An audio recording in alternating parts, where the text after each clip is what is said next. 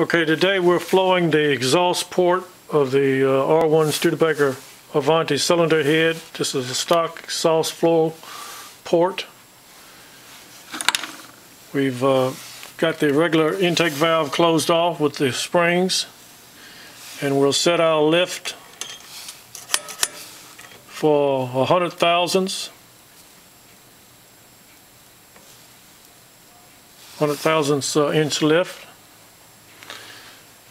Over here we'll be using the FP1 flow performance CFM calculator. Open up our program for the FP1.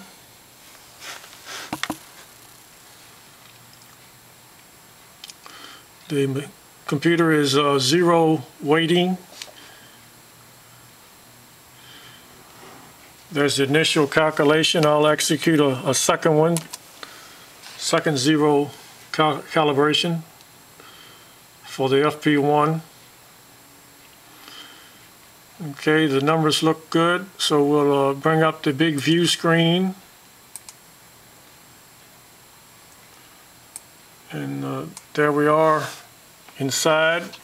We're still in mode 0 with the calibration plates D, which are the two plates inside the machine.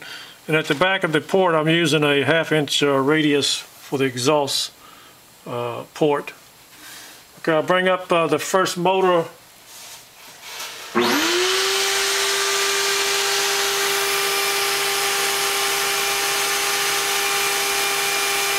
So at 100 thousandths we're roughly 38 to 40 CFM, 38.7 CFM for 100 thousandths. Then we'll increase it to 200 thousandths.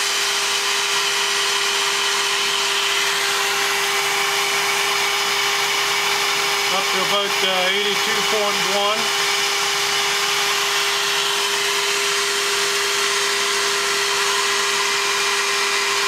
There's 300 thousandths. And because the pressure has dropped down below 6, I'm going to add a second motor.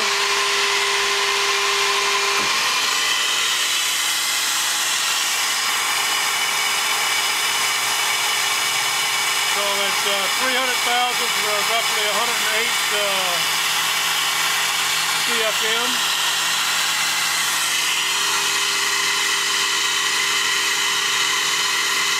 That's 400 thousandths. 118, and we'll look at 500,000.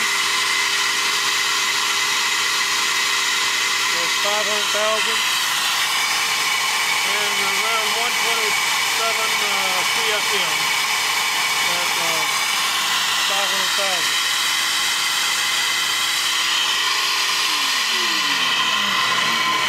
So those are the flow numbers for the exhaust on the Studebaker exhaust port number 1. Thank you for viewing, and have a good day.